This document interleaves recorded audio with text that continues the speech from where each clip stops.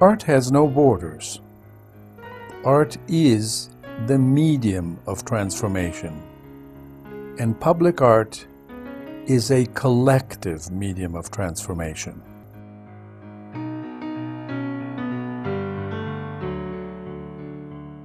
When I took the job as the director of the public art for KRTC, Kaohsiung Rapid Transit Corporation, we have to decide who the artist will be, what kind of materials to use. We need an artist who can give the city almost a signature, an identity of what this industrial city, Port of Kaohsiung, what it's about. And looking through all the artists, and I found Narcissus is the artist that I've been looking for. The goal of this work is to make people feel how mysterious life is. So as an artist, how do I do that? I did what I loved to do. That's all. I managed to make what I love and what I am and what I do come together into one activity.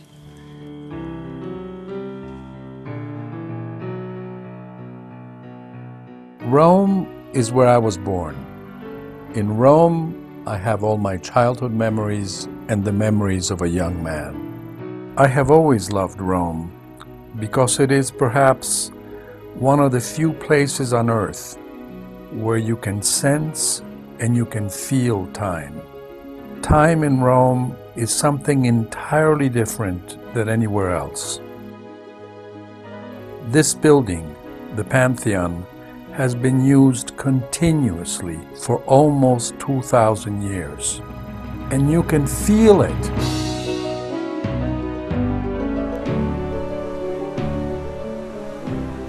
This is my home here, on the Mediterranean coast. I share this home with my brother.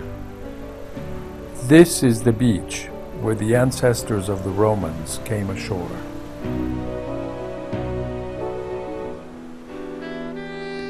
When I was 19, I left Italy and went to California. And then, when I was in California, I made a whole new life. I found another way to be, in a new and different world, focused on the future, experimentation, the new.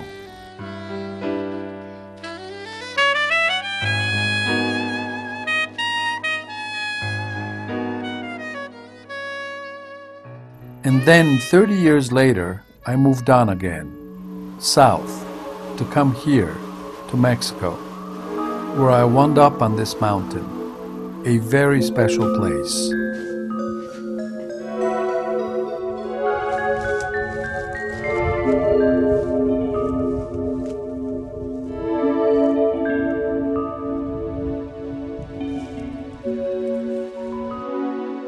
This house I built not just to live in, but to fly. My studio, my view, everything here is designed to propel me into flying, with my spirit, with my mind.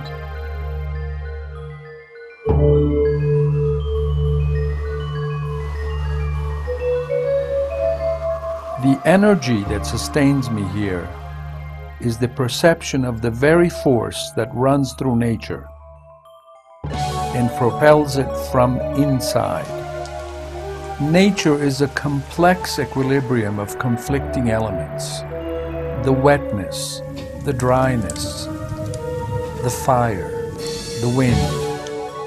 Yet it is the imbalance of nature that gives it its dynamics. What this environment is to me is like wind to a sail.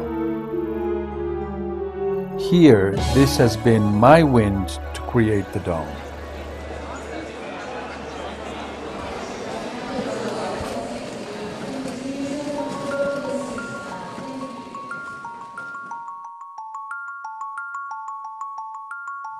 I personally enjoy very much the port city of Kaohsiung. By now I feel at home here. I love the subtropical atmosphere. I love the combination of starkly modern and also very traditional, with the small streets, the ports.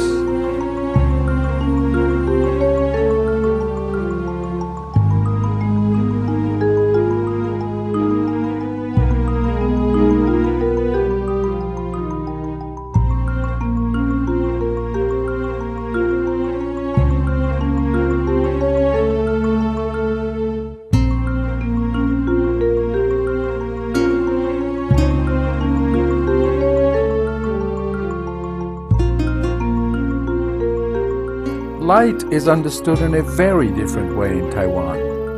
When night comes, it's a carnival of light, and everything is backlit, intense, alive.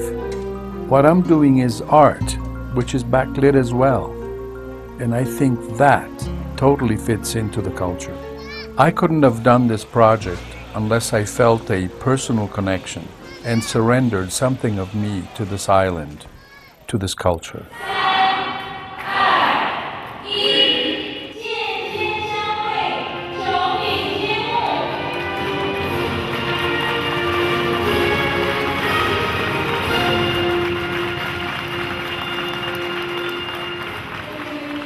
The title of this work is Wind, Fire and Time. Wind is because this work is always moving. It's like a wheel that turns. Fire, because it's energy. The wind and the fire are the main energies in this piece. And time, because the frame is the structure of a clock inside of which the opera of existence is happening.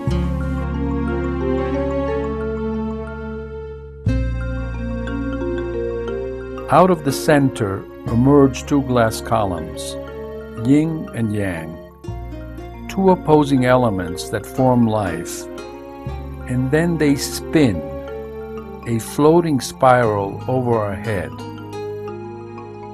680 square meters of art in glass. A project of this size is a monumental project for everybody involved. Hundreds of people have made their contribution and are making their contribution. The work here that I do, the work that I do in Mexico City at the fusing factory, and then all of the infrastructure of the German studio just to produce the panels. Derrick Studios is one of the few places in the world that could do this dome. This studio is at the vanguard of glass technology. We are on the market since 1866. I am the fourth generation.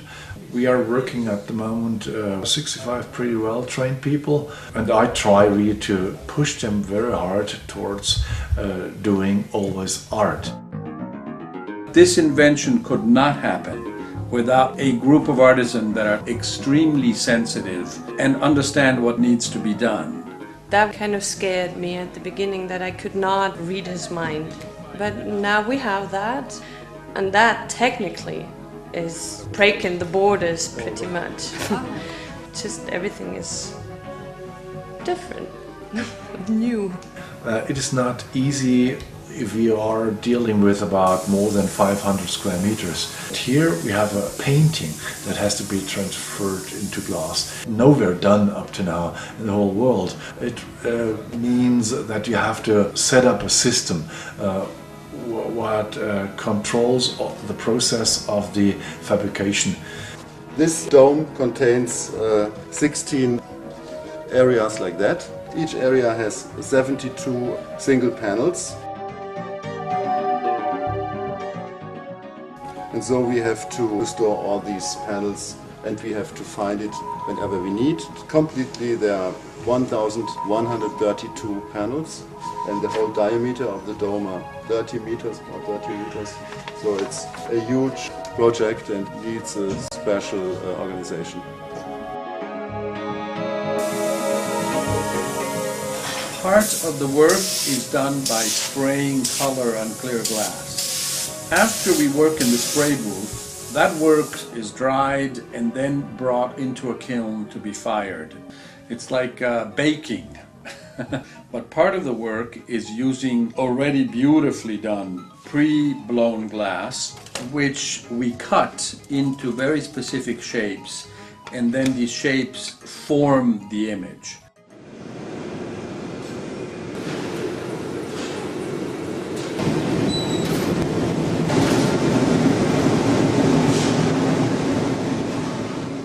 The heart of my work is born in the fire, in the primordial heat. All images flow out of that fire. This is the way the glass was originally made in the Middle Ages. The colors come in the way of many different minerals that, when mixed in the heat, form the glass. Together with the people in the factory, we decided how this glass was going to be done, what colors were going to be used, and what techniques in giving form to these sheets. We shaped them as if they were watercolors made with fire.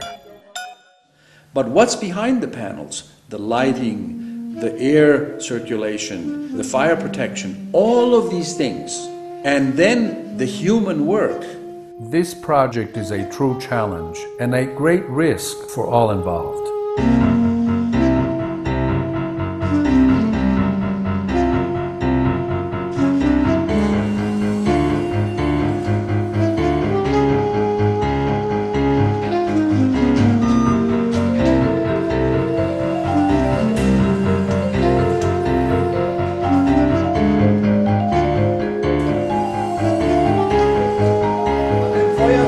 Finished.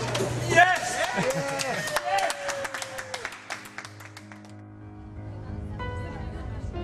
In a work that so universally uses glass, I had to have Murano glass.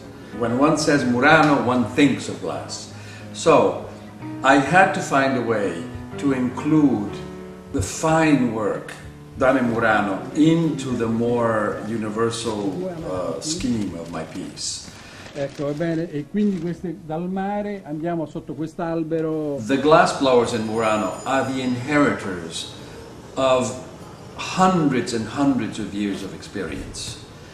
Working with glass is working next to a volcano, and that is terribly taxing.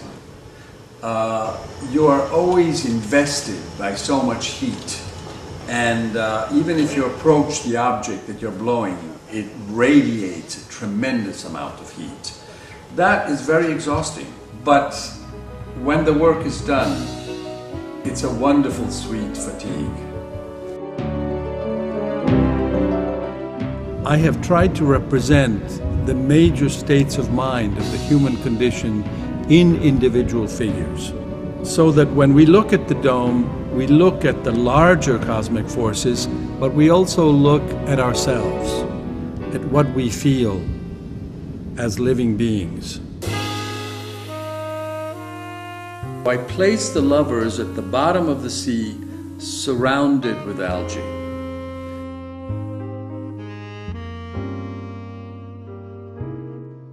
All of the world of love, sex, desire, relationship is an element I wanted to bring into this universe. Love is, in my opinion, related to the sea.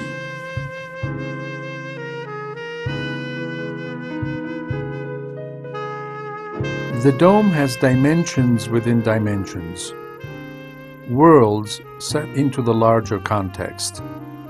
I visualize Dream to be a young woman dreaming of herself inside an egg, and then again dreaming of herself inside an egg, and on and on and on.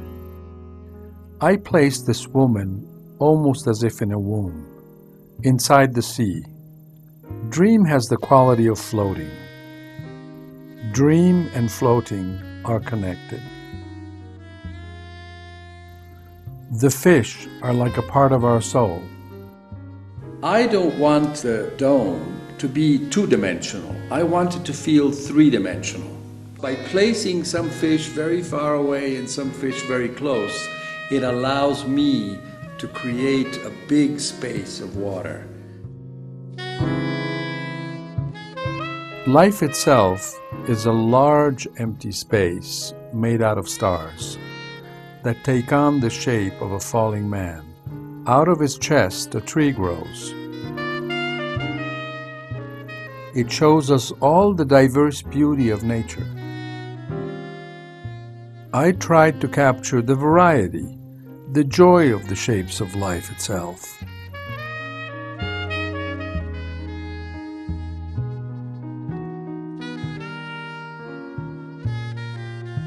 I want this dome to make people feel where we humans are in the larger cosmos, to look up and outward, and feel the space between the stars, between the galaxies. I depicted creation itself as a figure that is defined by emptiness, with at its heart the sun, a star, the engine of our life. Life happens at many levels, at multiple scales. Our galaxy, which is enormous, in reality is a dot in an immense canvas. All these levels I want to be able to suggest in this work. The figure of creation has galaxies inside a hand, the suggestion of the beginning of time. This is my homage to Michelangelo. Yin, femininity itself, made out of stars, with her head in the light, pregnant with the moon, floating in the sea. 美丽岛，美丽的米利岛 Formosa Boulevard. What is often not mentioned is that there is a real price in taking on a project of this dimension. The price is that behind my back, inside myself, I feel a loneliness, a melancholy that is absolutely incurable. And sometimes it really hurts.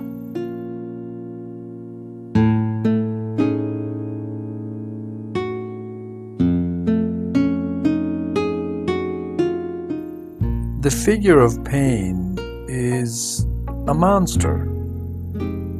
It's an alien inside of us. Pain, per se, is almost like the distortion of being human.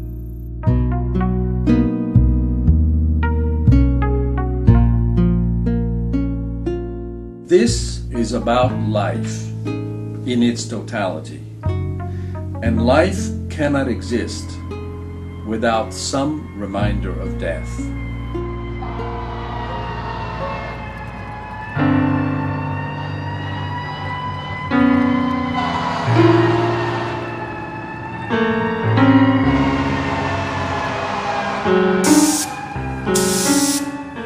Weaving in the imagery of the end of life and suffering and the darker side.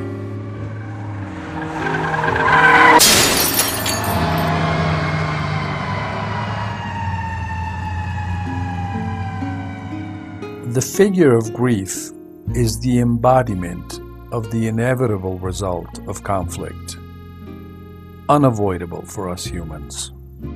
I decided to portray this figure as a shrouded woman turned inside herself. In the universe, like in the human realm, conflict defines growth. Destruction and creation are tied.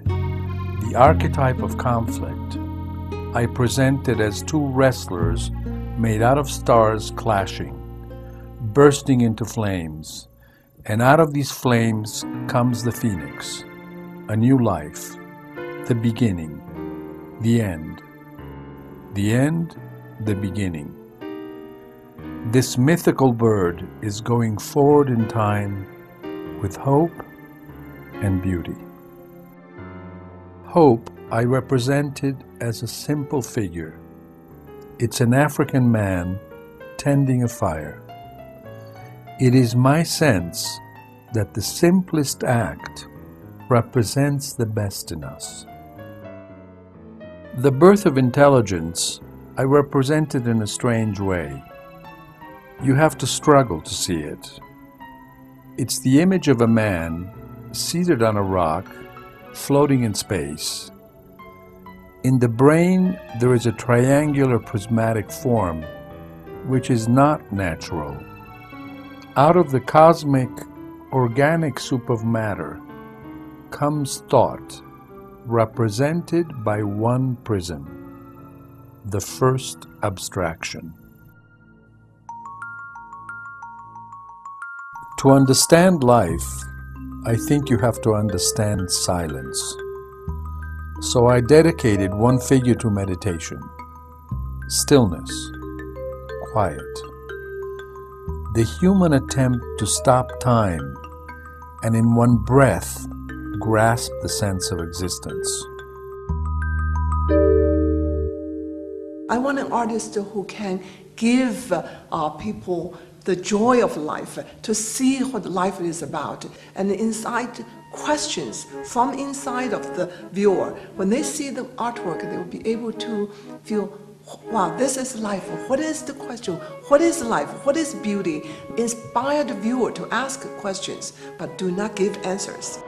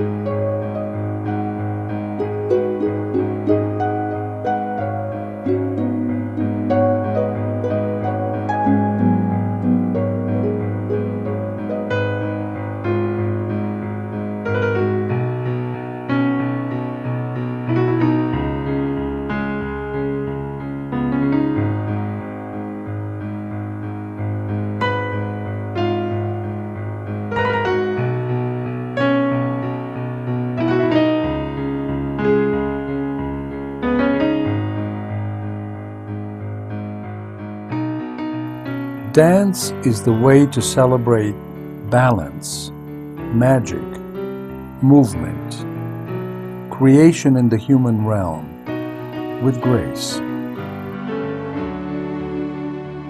And dance is a way to evoke and dive into the river of this never-ending transformation.